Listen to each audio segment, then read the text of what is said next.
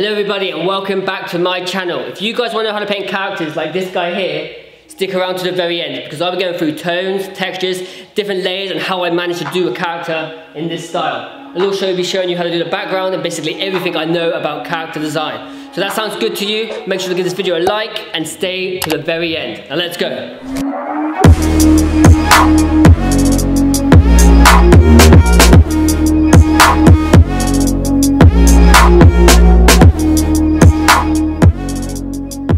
First thing I'm going to be creating is a doodle grid.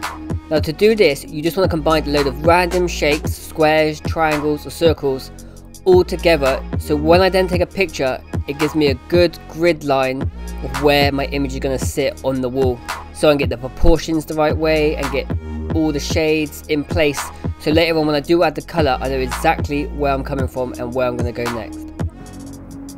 Next, I'm going to be using an app called Photo Layers, where I'm going to take a picture of the wall, straight on, flat, and a picture of the original drawing. I'm then going to import both images into the app, overlaying them so I can line up how big I'm going to go with the monkey image. Okay guys, now let me explain to you the next step. The next thing we're going to do once you've got the doodle grid and picture lined up, like so, is grab yourself the colour black to put the outline in. And the reason you want to put black in is because black has the darkest tone you can have, and sometimes what you'll find is when you put the shades in place and then overlap with the colour, even by mistake, sometimes you create some really cool effects with nooks and crannies. So yeah, I'm putting all the darkest in first and then later on layering over the mid-tones and the lighter tones. But yeah, take your time with this, make sure all proportions are correct, and then after the black's all down and it's correct and you've looked it up and it's viewed it, then you start adding the colours. And just to give you guys a little bit of my thought processes, before I even started the wall, I did a hand drawing first.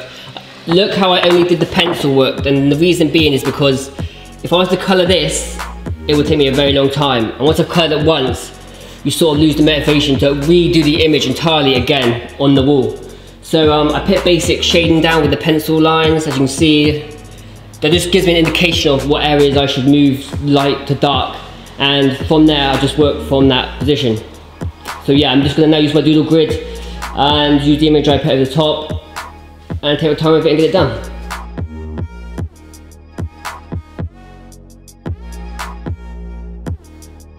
And just a quick tip, there's literally no need to rush this part. So many times, even with a doodle grid, you can throw your proportions off. So don't think this will always save you, but as long as you just take your time and make sure you just put everything in the correct place at the very beginning, it's going to take you a little bit of time, but it's 100% worth it at the end, because the main thing that throws off people's portraits or characters is a mistake somewhere. It could just be a little bit on the left cheek and it throws the whole face off. So really take your time to keep referring back to your doodle grid and just carry on building up from there.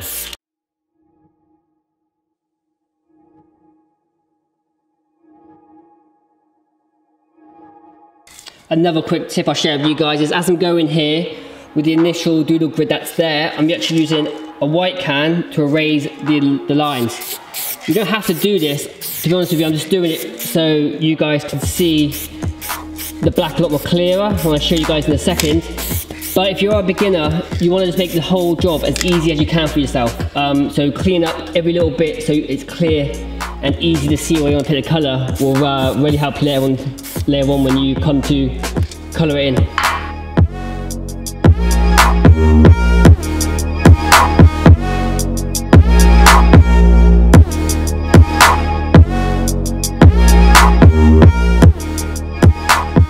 Guys, if you've done that correctly, you should have something that looks very similar to this.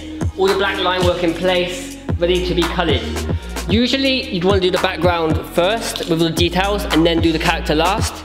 But because I'm looking to colour the background of the tiger and the monkey in a session, yeah, I'm going to wait till the end. It might involve a bit of cutbacks, but it's just the way I work and how I break it down. So find your style and the way you work and then go from there. So yeah, let's jump into it.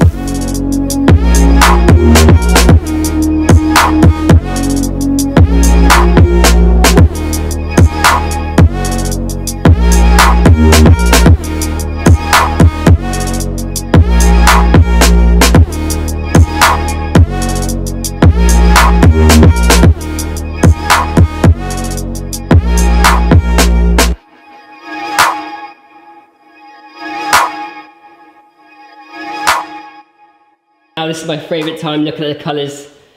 These are the colours I'm using for the monkey. Black for darkest obviously, a real dark brown, 2 skins, and it's really light. It's almost white, to be honest with you. So that's only 5 colours I got there, and that's what I'm planning to use for the skin tone of the whole monkey.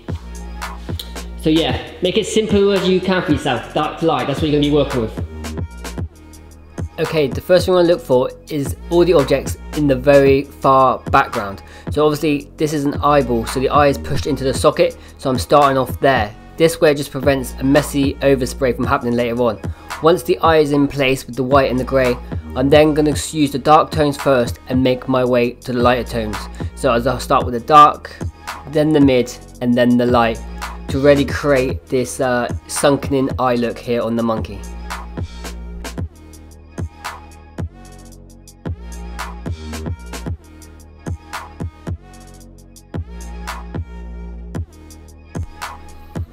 Now I'm just using my mid-tone of the skin to fill in all the surrounding area around the eyes that I want to keep as that browny skin tone for the monkey. So yeah, I'm just going to fill it in, and then later on I'm going to add the lighter and darker shades to it to give it more depth and give it more roundness to the eyes.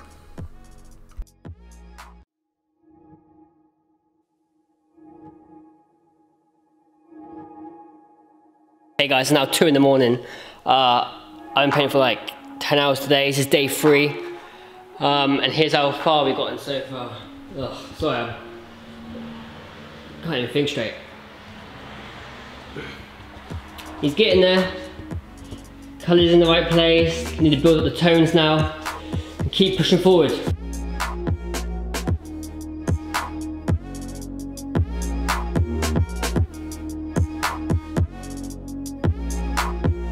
Another thing, shameless plug, we now have new t-shirts in stock at comeho.co. I'll leave a link. If you want to grab yourself some, be my guest. If you don't, well, shame on you. But yeah, let's go.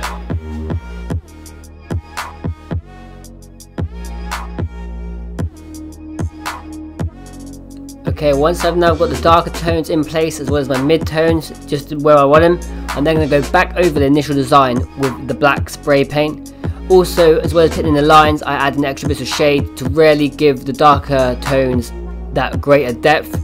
The more depth, basically, the more contrast you give in your image and the more impactful it is to the human eye. So really work on balancing out the light tones with the dark tones and finding a nice balance between that.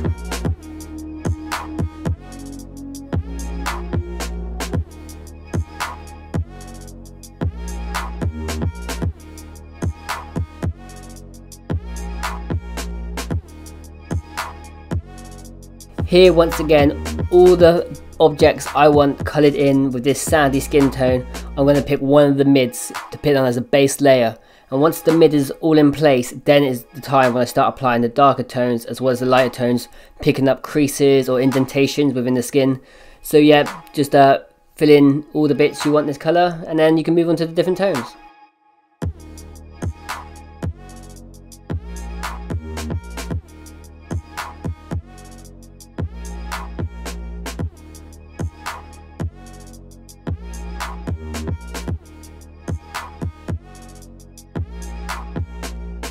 For the inside of the mouth, I want to give it more of a pink textured look. So once I've applied down the dark black, I then lightly spray the pink over it, the mid pink, and then I move on to the lighter tones just to give it more of the contrasted look from the inside of the mouth to the out. Once that's all in place and I'm happy with the overspray, I then go over the whole thing again with the black, putting in more detailed line work to give the impression that there's more going on in this area than just a flat colour. Once that's all in place, I then work on the things closer to the foreground, building on the tongue and the teeth until I'm left with the mouth.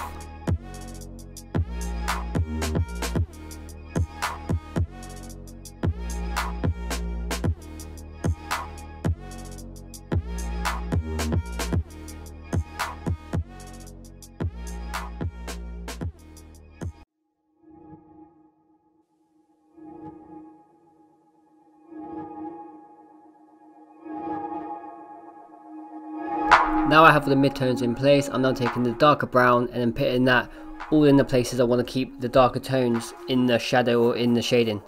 Once I have all the darker browns in place, I then do a light mist of the black, which then gives it a deeper feel to it. Like I said earlier, the darker the tone and the lighter, the more contrast and the better the final image will be, especially when it comes to graffiti.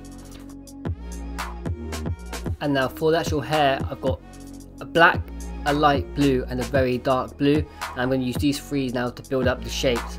What I'm going to do is from the black is have the light blue come next to it so it's touching, and then that be fading into the darker blue.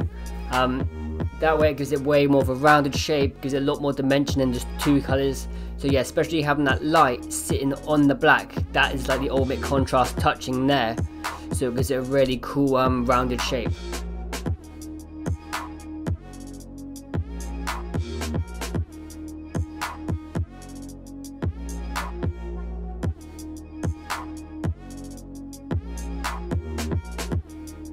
Now for the hands, I'm just going to do exactly the same as I've just done for the ear.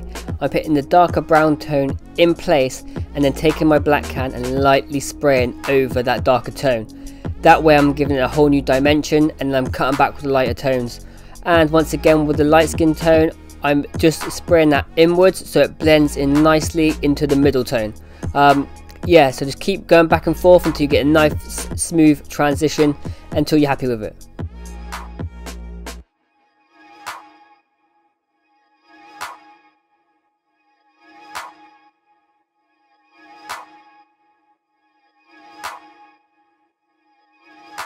And for this bit, it's actually quite interesting. What I'm doing is I'm spraying it with the mid grey all around the clothes, then taking my white can and holding it at a 90-degree angle towards the wall and shooting upwards to give the clothes a folded look. As you can see here, it just gives it a real cool dimension to it and gives it way more texture.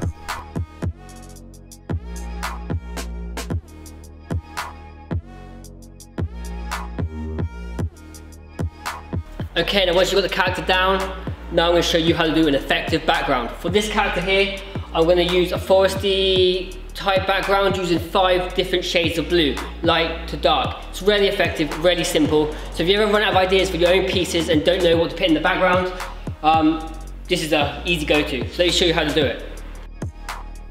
Okay, now because I have a blue tone down and mid-tone already down, I'm going to take my lightest colour, which is this light blue, and I'm going to start doing these round off shapes at the very bottom and then pull a line straight up to the top to give these tree shapes. From the colours, I have 5 different blues. The darkest blues are going to be everything in the foreground, and the lighter tones are going to be everything in the background to create a really in-depth feel for everything that's going on behind this monkey. So yeah, basically I'm just going to start off by doing these top to bottom trees using the lightest tone that I have.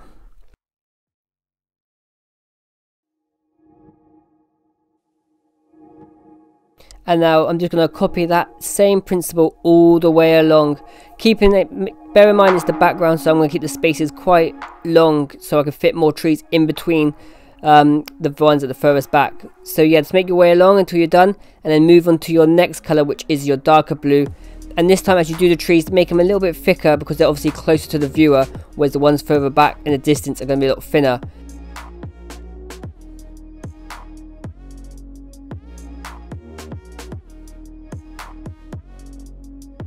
Earlier guys, when I said to you about doing the background first, this is why. Because otherwise you end up with this overspray, which just means you've got to spend another 5-10 minutes tidying everything up. But yeah, that's the second layer down of the blue, and now I'm going to take it a step darker and do the foreground now. So this is what you're seeing closest to the viewer. So yeah, with that, just using the darkest blue, this one here.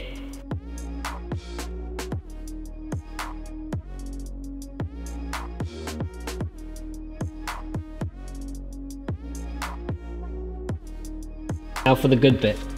You ready? Whoa. That's like heaven.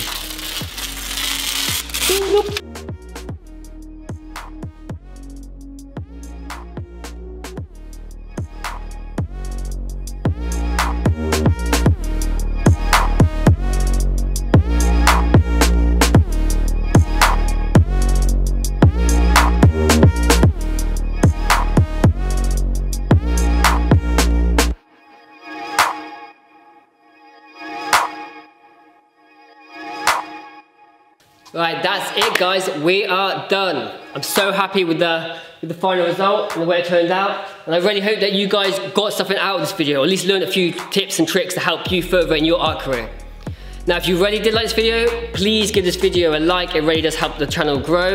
And I just want to say a massive thank you to everybody over on my Patreon team, whose name I'll leave here. And any other things you want to see, leave me a comment, leave me a like, all that good stuff. And until next time, keep creating and stay positive.